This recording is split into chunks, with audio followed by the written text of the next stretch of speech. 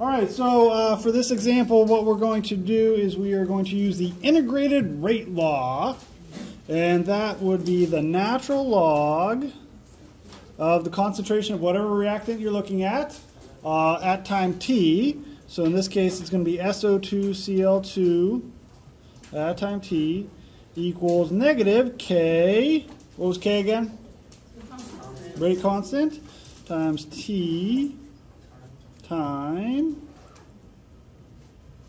plus the natural log of the concentration of whatever you're looking at initially. So we say the concentration at time equals 0 or sub-zero.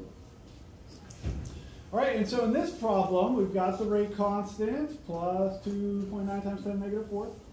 We're going to say if that reaction is carried out with initial concentration of 0.0225 molar, what will the concentration be after 865 seconds? So what are we looking for? Which variable here? The first one, the concentration at time t? Yes, that's what we're looking for. We're looking for the concentration at time t. Okay, so let's just plug in our values. Okay, so we got a negative K, which is 2.90 times 10 to the negative fourth reciprocal seconds, times T. What's our T? 865 seconds times 865 seconds plus the natural log of our initial concentration, so initial concentration 0.0225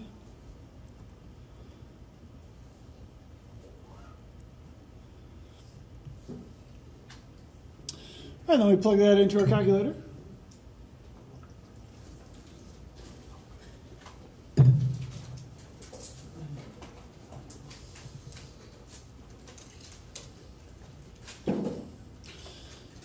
So we take negative 2.9 times 10 to the negative fourth times 865 plus the natural log of 0.0225. That means 5.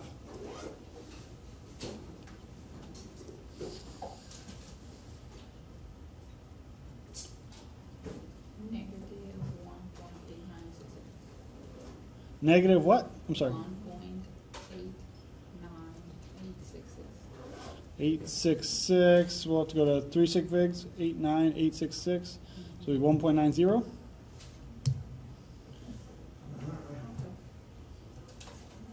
What are we looking for again? Concentration.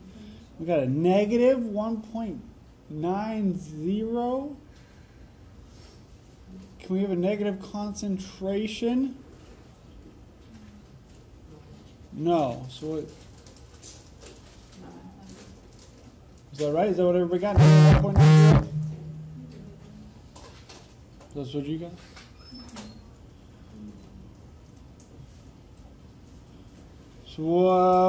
So this is a negative 1.90. Well, it turns out, is that our concentration?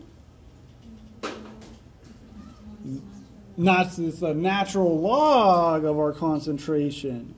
So we need to solve a little bit more. We need to calculate a little bit more. So basically, I need to get rid of this natural log. How do I get rid of the natural log? Raise to the base e, or e. Exponentiate both sides. Okay, so the exponentiate or exponential of the natural log cancels out. So now we have SO2. Got to switch up colors. The concentration of SO2Cl2 at time t equals e to the negative 1.90.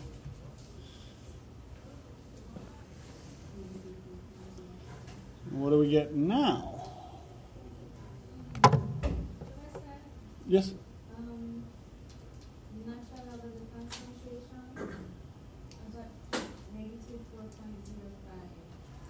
Instead of 1.90? I got 3.5.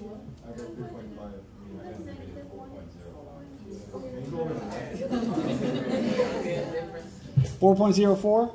Yeah, 4.045. Can you just go over the math? So just take negative 2.90 times 10 to the negative fourth times 865. No. I know, actually, I'm pretty sure it's negative 404. 404? 405? Yeah. We'll be able to check in the next step. So I heard 3 405s, and we'll be able to make sense. That's what I got. Yeah, I got negative 3 Negative 4.045. I got negative 4.04. That's what I got. But if you round it's 405. That's what I got. What she said. Okay. And I put parentheses too. All right. So I can do it. I can try it. All right. All right. We'll take negative 2.9 times 10 to the negative 4 times 865. All right. I'll put a negative on that plus the natural log of 0.0225.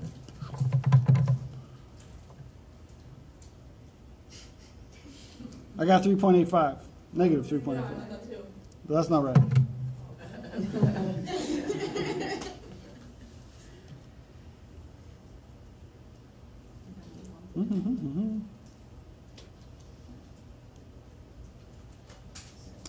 Negative 2.90 e negative 4 times 865.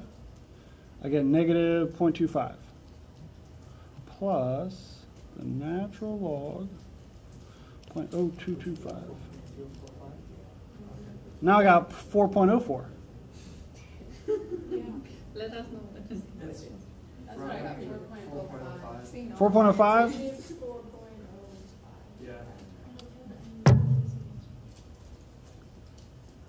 All right, third time's the charm.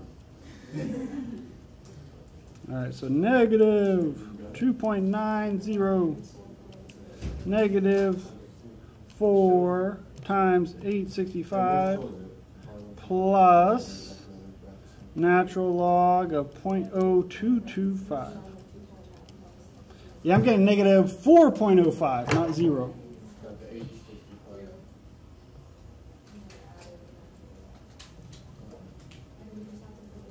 Okay, so we'll be able to check. Okay, so this is what I'm getting now.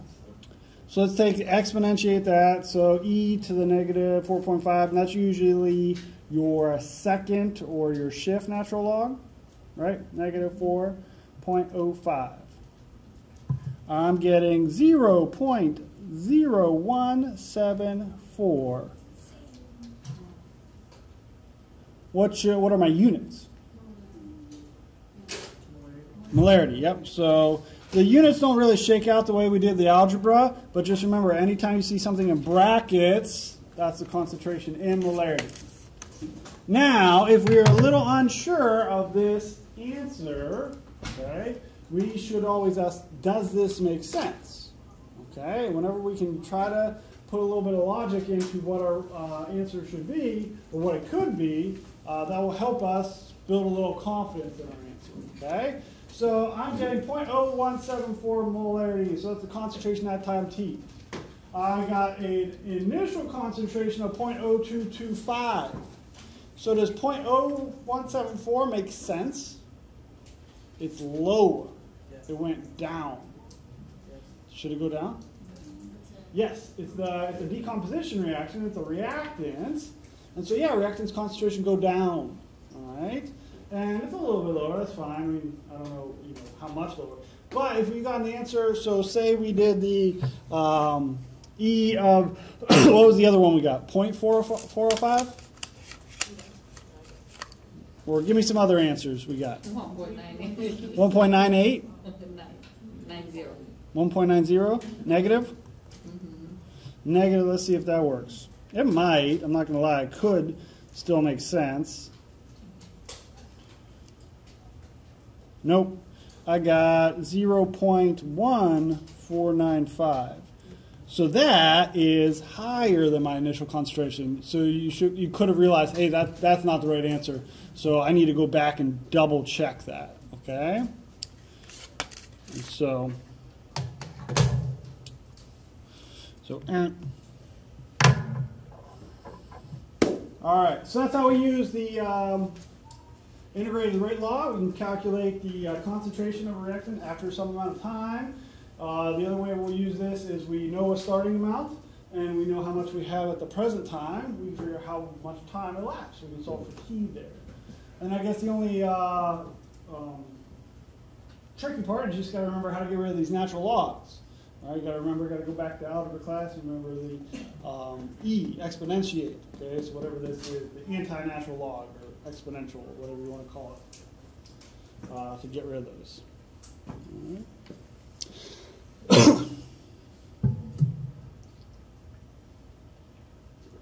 All right.